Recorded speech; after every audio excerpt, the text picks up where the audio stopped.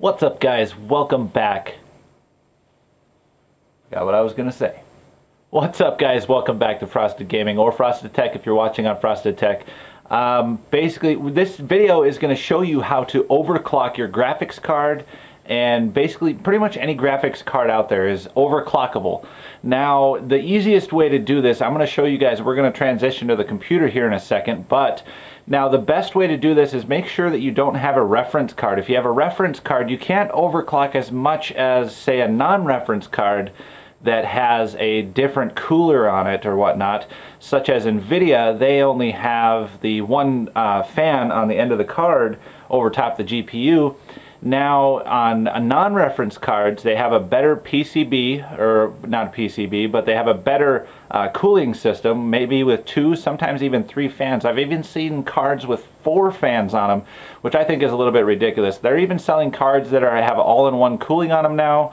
So basically, you just take your pick and what you want, and if it's I'd say later-ish graphics card, anywhere from 5000 series and above, or an NVIDIA 500 series or 400 series and above, these cards are pretty overclockable. If you guys are, say you're playing Witcher 3 and you're only getting 25 frames per second and you want to bump it up to like 30, 35, you know, make it a more enjoyable experience for you, I'm going to show you how to do that. So stay tuned to the video. We're going to transition over to the computer right now, and I'll show you some of the programs that I use and what you need to do. Okay, guys, so we're here in MSI Afterburner. You can also use ASUS GPU Tweak, which I'll put on the screen right here for you. ASUS GPU Tweak, I think they're on version 2 or 3 right now. You can, I believe it's 2, but anyways, I've used ASUS GPU Tweak before, and it seems like MSI Afterburner offers just a tish more on the tweakability side. So, and no, I'm not talking about tweakers. So as far as settings go, make sure you guys pay attention to forums and see what people are saying, what they're getting out of their cards, what their settings are, and just kind of read up on it a little bit before you just jump into this. As far as clockability goes, you want your power limit to be at about 100. I mean, you can put it at 110% if you want to, but that's also going to raise your temp limit. You do not want that. So if I put this at 110 and hit enter, my temp limit's going to be 91. I don't want that. I want my temp limit to be about 85, so we can adjust for about 102 power limit. I don't know why. Well, let's let the priority. I don't know why it's not letting me do that, so we can switch the priority back and forth. As far as, nope, link them together. No. Oh yes, we can unlink it. Sweet. Guys, I'm still learning this as well. So I'm going to leave mine at about 82 and then put this at about 85. And then we'll just link them back together. So as far as core clock goes, I run mine at a plus 150. You can type that in here, or, and just hit enter. And then the memory clock, I run that at about 130 plus. And for fan speed, you can just come down to settings down here and just kind of set this yourself. And just come over here to fan. And now this, again, this is an MSI Afterburner. Now at 30 degrees, I want my fans to be at 50%, which is just above idle. So once it starts doing some work, I want them to kick them up to 50%. Before that, the fans are going to kind of be running at 50% all the time. And then when they get right about here, say about 20 degrees or so, my fans are non-existent. They don't even run. So even if I'm watching like a YouTube video or something like that. Now at 70 or 45 degrees, I want them to be running at 70. Now when you guys first open this, the curve is going to be somewhat like this, and that's not very good. They want your fans to be at 100% at, say, 75, 80 degrees, but the temperature on a GPU can catch up with itself really quick.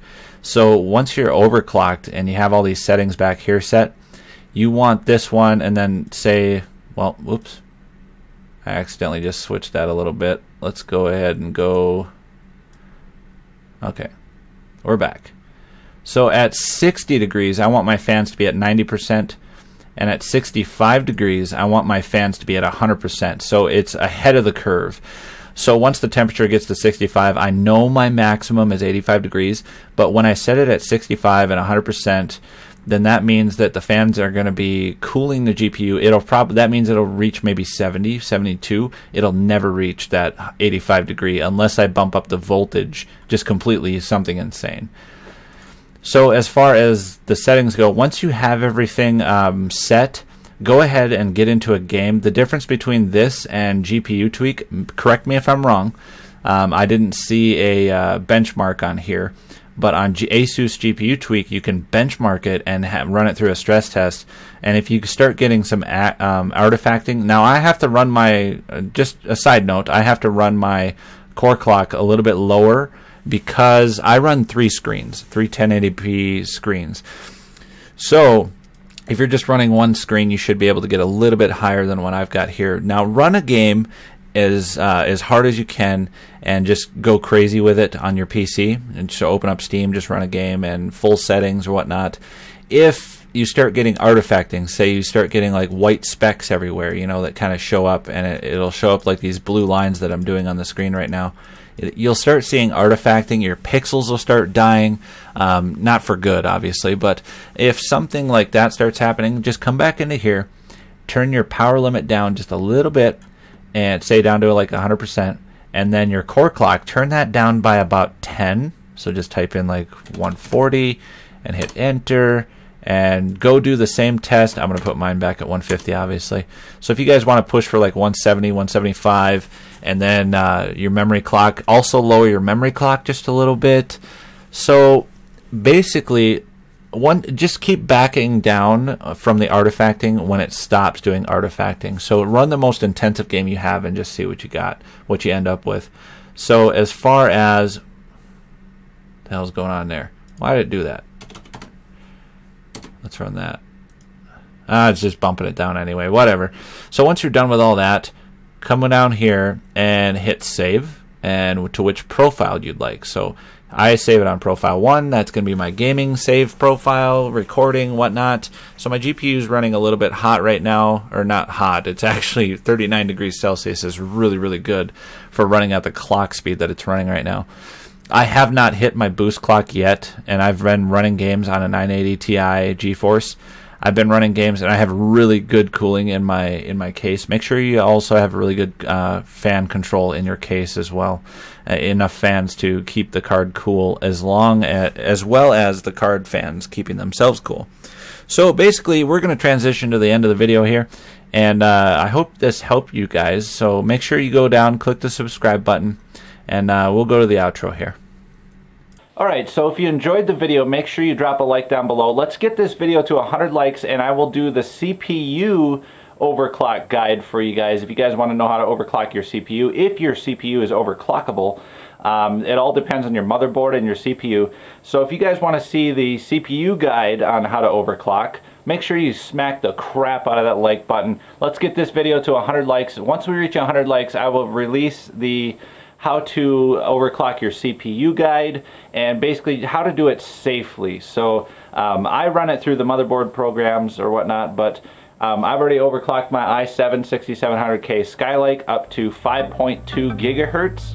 So yeah guys, if you guys want to see that, make sure you hit that like button. Also leave a comment down below what you thought of this video, and we'll see you guys in the next video. Stay frosty.